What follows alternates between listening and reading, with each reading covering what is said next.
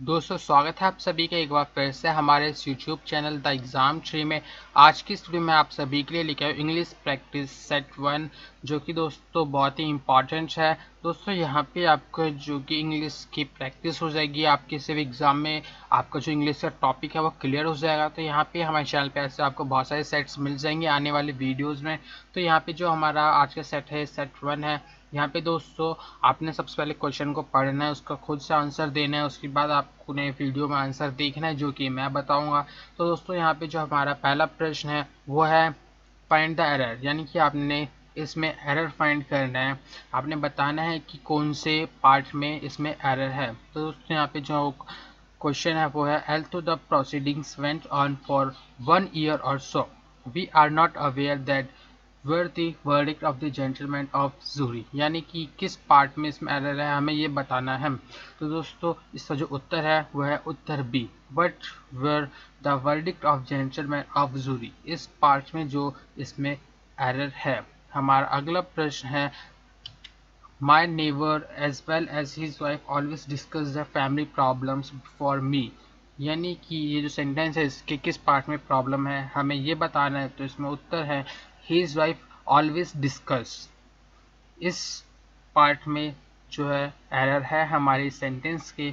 हमारा अगला प्रश्न है only till few years ago people could not dream about the facilities and comforts that they enjoy now, इस sentence के किस पार्ट में हमारा एरर है ये हमें बताना है। तो उसका उत्तर है उत्तर सी, यानी could not dream about the facilities वाले पार्ट में इसमें एरर है। हमारा अगला प्रश्न है unless the striking workers and the management talk the matter can not be resolve, इस सेंटेंस की किस पार्ट में एरर है हमें ये बताना है। तो इसका उत्तर है नो एरर, यानी ये सेंटेंस है जो पूरा का पूरा कंप्लीटली ठीक है, इसमें कोई भी एरर नहीं है। हमारा अगला प्रश्न है आई use to be kind of a dash when I was little but I lost most of the wait in my teenage years, हमें यहाँ पे एक अप्रोप्रिएट वर्ड को फिल करना है जो कि हमें यहाँ ऑप्शंस में दे रखा है। तो यहाँ पे जो हमारा आएगा वो है डफ बॉय। हमारा अगला प्रश्न है John is always eager to argue about how this business should be run, he seems to have a real dash on he Scholz about it, तो यहाँ पे जो फिलअप करना है इसका आंसर है आंसर सी, यानी चिप। हमारा नेक्स्ट क्वेश्चन है when you hand dash your assignment, इसका उत्तर है इन योर हैंड, यानी when will you hand in your assignment. हमारा नेक्स्ट क्वेश्चन है choose a word that best express the meaning, हमें जो वर्ड दे रखा है इसका जो भी वर्ड एक बेस्ट तरीके से एक्सप्रेस करता है वो वर्ड हमें यहाँ पे सेलेक्ट करना है। तो यहाँ पे हमें वर्ड दे रखा है यूबिक्यूशियस, तो इसको जो बेस्ट एक्सप्रेस करता है वो वर्ड है हमारा ऑमनी प्रेजेंट। ऑमनी प्रेजेंट का मीनिंग और उबिक्यूशियस का मीनिंग सेम है। हमारा अगला प्रश्न है चूज अपोजिट वर्ड, हमें यहाँ पे आर्किटाइप एक वर्ड दे रखा है इसका अपोजिट हमें बताना है। तो इसका उत्तर है यूनिक। हमारा अगला प्रश्न है choose the correct spell word, तो यहाँ पे हमें वर्ड दे रखे हैं इनमें से कौन से जो करेक्ट स्पेलिंग है हमें वो बताना है।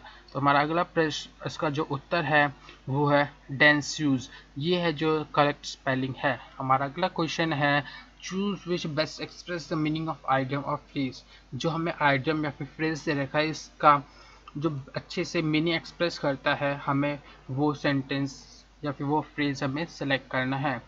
तो टू टेक अम्ब्रेज, इसका जो आंसर है वो है टू बी ऑफेंडेड, यानी इसको जो अच्छे से एक्सप्रेस कर रहा है वो क्या है to be offended.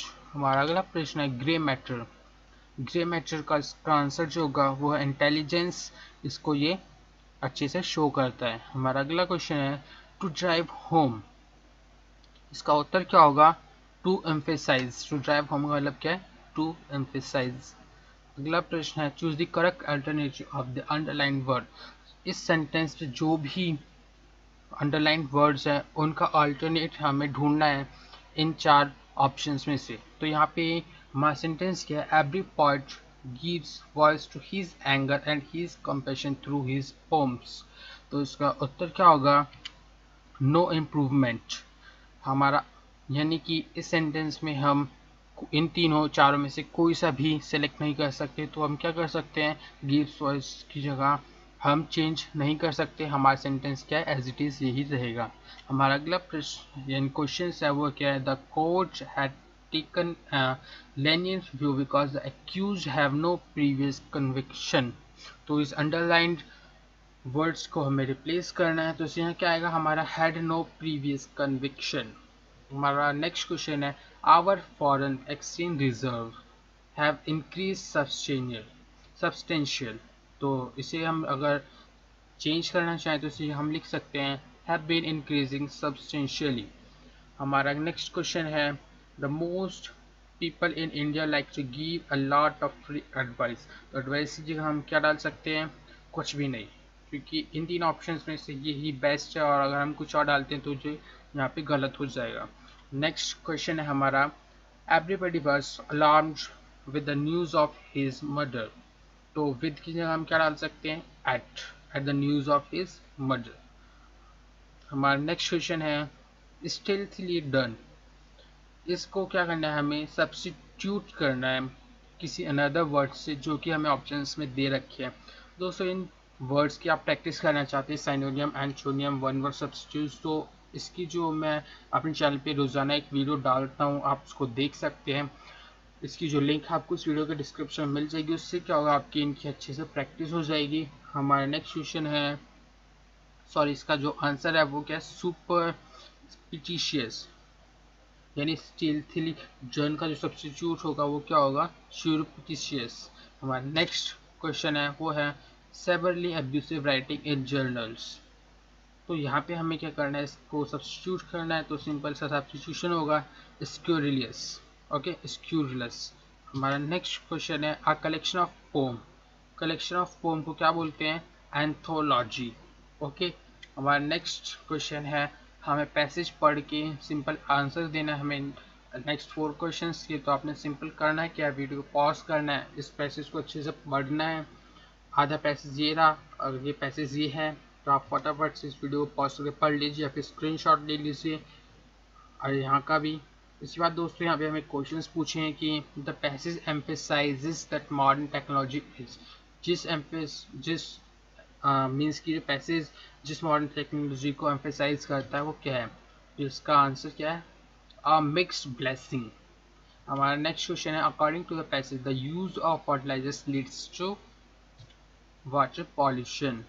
Next question है, the harmful effects of modern technology are globalised and long lasting.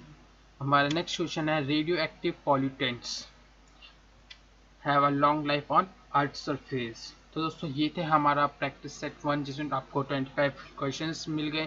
तो दोस्तों आपने ऐसे ही प्रैक्टिस करते रहना है, इसका आप एक बार फिर से वीडियो को देखिए जिससे कि आपकी अच्छे से प्रैक्टिस हो पाए, और आपने कितने क्वेश्चंस के सही आंसर किए, कितने की गलत, ये मुझे कमेंट बॉक्स में ज़रूर बताइए। साथ में अगर आपको किसी भी क्वेश्चन में कन्फ्यूज़न हो तो आप कमेंट बॉक्स में पूछ सकते हैं। और दोस्तों आपको यहाँ पे और भी जीके जीएस इन सब के भी आपको प्रैक्टिस सेट्स मिल जाएंगे, इनके आपको एमसीक्यूज मिल जाते हैं, आपको अलग से हर एक टॉपिक के साथ में आपको सिनोनियम एंटोनियम इनकी वीडियोस मिल जाएगी, one word substitute, word meaning, Hindi English, ये सारी चीज़ें जो आपको हमारे चैनल पे मिल जाएगी। आप चैनल को सब्सक्राइब कर सकते हैं, साथ में आप हमें सोशल मीडिया पे फॉलो कर सकते हैं, वहाँ पे आपको और भी ज़्यादा स्टडी मटेरियल मिल जाएगा। तो दोस्तों मिलते हैं नेक्स्ट वीडियो में, जब तक के लिए जय हिंद।